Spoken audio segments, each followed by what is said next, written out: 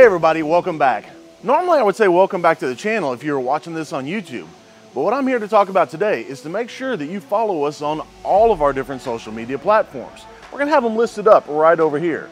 Make sure you give these guys a follow because we do a lot of different contests and giveaways throughout the year, and we do different ones on each one of those platforms.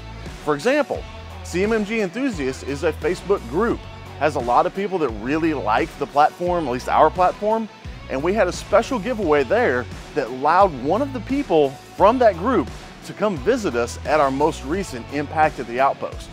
But that's enough of me talking. How about we just let Matt, the winner of this contest, tell you what he thought about the whole experience.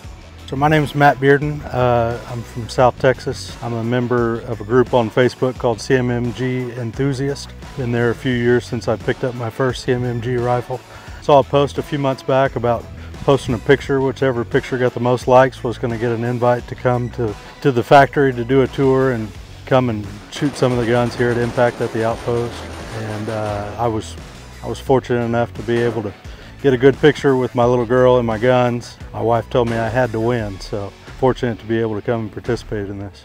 Yeah, so I bought my first Banshee Mark 47 a few years ago. I've got some buddies that have had them for quite a while, mostly for pig and coyote hunting down in South Texas. Just an awesome platform. I recently got the MK4 platform in the 5.7 by 28, and that's something I carry daily in a backpack. Really been impressed with the ingenuity from CMMG with these products.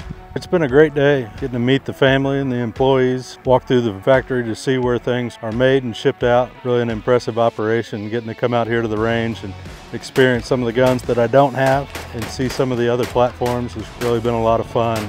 Obviously shooting the full auto Mutant is something I've wanted to do for a lot of years, so to get to do that was really awesome. Mark 47 Descent, nothing but good things to say about it. From the folding stock to the front side charger is really something that I like in an AR platform, and to have it on the Descent now has really been nice.